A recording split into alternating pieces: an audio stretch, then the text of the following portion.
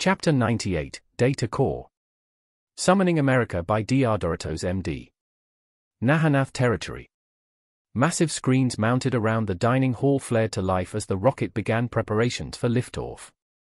Speakers relayed the communications from within the control center and the shuttle itself. The men and women coordinating the launch went on about flight checks and sequences as an announcer counted down. External chatter quieted down as the announcer approached 0. T-10, 9, 8, 7, 6, 5, 4, 3, 2, 1, 0. Liftoff. The leaders of Alizia watched with a variety of emotions, awe, curiosity, defeat, horror, as the massive construct unleashed a storm of fire and smoke from its engines and began its ascent. It soared to the heavens, soon disappearing from sight as it climbed higher and higher into a realm once known only to the gods themselves. The unshakable rumbling in the distance shook the Elysian onlookers, who trembled as goosebumps began to form on their skin. The few Dragonian guests reacted similarly, despite having been informed of what to expect. Instead of goosebumps, their scales changed to a brighter hue. Prince Cabal had seen the spectacular display before, on the introductory video shown just as people by the Americans. Yet, it was not enough to shake the feeling of insecurity that washed over him. He felt small, knowing that there existed a vast expanse up there that he was unable to access. He also felt powerless, knowing that the Americans possessed unimaginably advanced technologies that further diminished his father's dreams of conquest. He only hoped that he would not be blind enough to ignore this, and would cease his greedy expansion while they had not yet drawn the ire of the Americans. Curious about how everyone else was handling the insane demonstration, he glanced at the other guests. His own cohort seemed to be taking the news well, aside from Dallas, who looked like he was on the verge of fainting. Celia and Jester both shared defiant looks of determination, although a gut feeling suggested that they were determined for different reasons. Most of the other guests looked like they had seen incredible magic. He recognized this expression. It was the same one plastered across the faces of the Pagandans, Enetians, Leyforians, and other natives they had come across. It was also the same expression that he wore when first encountering American technologies and visiting their mainland. Unlike the others, the Muons diverged from this shocked reaction. Rather, they seemed to be enthusiastically engaging in conversation with a group of Americans, one of whom wore a pin with a SpaceX logo on it. Grateful to have such a powerful ally supporting them, they expressed their thanks to the Americans and discussed science with them. On the opposite end of the spectrum, the Marischal delegation bore expressions of concern as they talked with some Americans, who seemed to be explaining something to do with the launch. Watching the expressions of the Marischal shift from concern to downright fear bothered Cabal. Unlike him, who was concerned about the growing influence of the United States, the Marischals had nothing to worry about considering the fact that they are allies. What could possibly have frightened the Marischals? Armstrong Space Center. President Lee stood in the center of the control room, watching the live feeds from the shuttle as it approached a derelict satellite. No visible weapons platforms, one of the astronauts said. Signal is a match to the beacon and getting stronger. The shuttle drifted toward the structure, adjusting course using thrust vectoring. Nozzles placed around the shuttle spouted air, seamlessly guiding it into position and slowing it down until it came to a relative stop, matching the orbit of the satellite. The two objects drifted in space, circling the planet below while the astronauts aboard the shuttle prepared to analyze the object. This is Captain Findlay. I'm preparing myself for a spacewalk. Kurtz, Leahy, and Richmond will stay behind, he said as he prepared his suit and maneuvered toward the airlock. Captain Findlay secured a tether to his suit and tested its integrity by pulling on it. Once he was satisfied with the setup, he opened the airlock and kicked away from the walls with minimal force, slowly propelling him toward the satellite. As he drifted away from the shuttle, he prepared a secondary tether, spending the time to identify a spot on the satellite where he could latch onto. The satellite was similar in size to a large pickup truck, tumbling rapidly through the void. Aware of the danger that the spinning object presented, Findlay came to a stop, expending some of his air supply to slow down. The satellite has a high rotational velocity. I'm deploying magnetic thrusters to bring it to a full stop. Findlay fished some cylindrical devices from a bag, holding them in place near the satellite before activating their magnetic clamps. The thrusters quickly fastened themselves to the spinning metal hulk, sticking to its surface. All thrusters are in place. Activating motion correction sequence now. The thrusters fired, spewing gas in the opposite direction of the satellite's spin. The solution worked as expected, but sent the satellite drifting off toward the planet below. Taking action, Findlay boosted toward the artifact, catching it with a tether before it could tumble down to the surface of Alizia. I've secured the satellite. Kurtz, activate the starboard side thrusters to counter the velocity of the satellite. Gas is fired from the left side of the shuttle, relative to its front. Once the shuttle satellite system was stabilized, Findlay began his work. Using a tablet, he conducted a three-dimensional scan of the satellite. Upon completion, he notified his shuttle team and the ground crew at the control center. I'm relaying the scans to Mission Control for analysis. I noticed a placard on the side, probably for identification. Might be useful to get the linguists on this right away. Mission Control reads you. We're getting a team of analysts right now and will notify once they are done with translations. Understood. I'm continuing the assignment, Findlay said, searching for a hatch. After he identified what he was looking for, he checked for screws.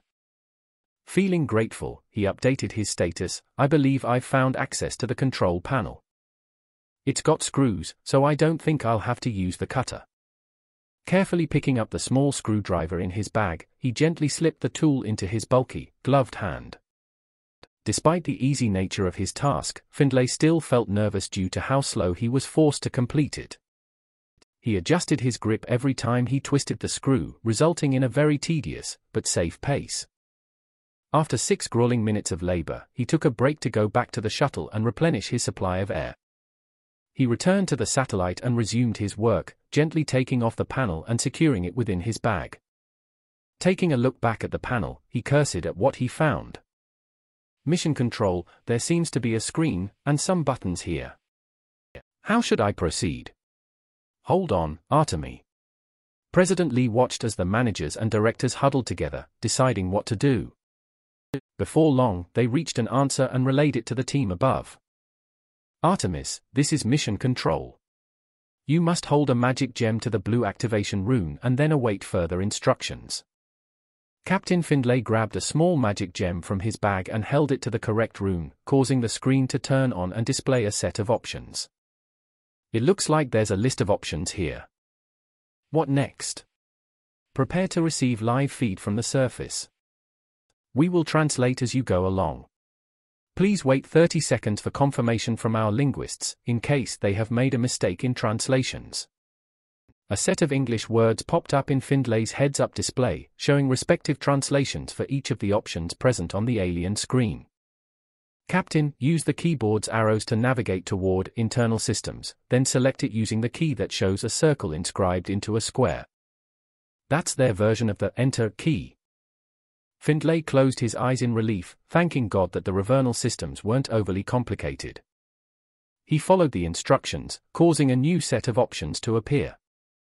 He waited patiently until new orders came up. Check the Diagnostics option. Findlay repeated the same process and selected it. Click Power Core. A screen displaying the satellite's power levels popped up, showing a remarkable sturdiness in whatever kept this satellite functional for so long. Unfortunately, this option was a dead end. Mission Control then issued a rather disappointing, yet expected objective. We're going to need to sift through the options until we find a way to access the device's data core. Even better if we are able to eject it and take it home for analysis. Understood, Findlay said, diving into the new work. He spent an hour repeating the selection process, which only got easier over time as the linguists below picked up on the new language and the satellite's operating system. Finally, he was able to isolate access to the satellite's data core. Excellent work. Let's take a look at communications. Findlay checked it and found a log of all communications sent from the satellite. Some transmissions were sent to other satellites, while others were sent to beacons located on the planet's surface. Unlike the beacon found in Kalameek, which only had constant communication with a handful of satellites, this one was in touch with the entire network. As ordered, Findlay scrolled through the list of active satellites connected to this one, until the analysts below were able to record their coordinates and designations. Good work, Captain. Let's check the other data available before we attempt to eject the data core. We want to get as much information as possible in case something goes wrong when our researchers take a crack at the core later. Findlay complied, making trips and rotating shifts with his crew until they recorded all the information located in the satellite. Thankfully, the chronological data was logged yearly, which significantly reduced the time they had to spend scrolling through the data. Unfortunately for the crew, it still meant they had to sift through thousands of entries, up until the initial deployment of the satellite. Soon, they finished their repetitive work. Mission Control gave the all-clear to retrieve anything that could be ejected from the satellite, any components worth taking home. Findlay and his crew extracted numerous drives, sensors, and the satellite's power source, leaving a deactivated, empty metal husk to drift endlessly. Findlay re-entered the shuttle and placed all the components into a secure capsule. Once the capsule was deployed and sent to the surface, the team on the ground congratulated Findlay's crew. Mission success, Artemis. The tired employees erupted into cheers. President Lee joined the celebration, accompanied by Secretary Hill, who praised the implications of this victory. I hope we'll be able to make a map of all their equipment now. Yeah, Lee agreed, sharing Hill's sentiment. However, a small consideration stopped him. Wait, Robert, I saw that there were thousands of satellites up there. Do we even have enough missiles to take them all down? Hill responded, no, not at the moment. We can start taking them down, but some of them appear to be military installations. Lee asked for clarification, military installations as in spy and targeting satellites, or does that mean WMDs? Not sure, sir. My analysts have been able to detect dozens of different profiles, and if the genocidal tendencies of the ancient Revernals are anything to go by, I wouldn't be surprised if they do have weapons platforms lingering up there. Damn, Lee muttered, seeing the risks of triggering a hibernating Revernal threat response system. What should we do? We can't just leave the Revernals with all their toys once they come back. Hill gave the issue some thought. I think it would probably be better to wait until we build up our supply, enough to guarantee a kill on all of their targeting satellites and weapons platforms, however many there are. We've got a few thousand missiles, but I think we should spend a few years building up the supply. If the Revernals have guns up there, they've probably got some means of intercepting what we throw at them. All right. Put whatever you need on the new budget proposal. We're doing whatever it takes to ensure that the Revernals can't put a single finger on our country.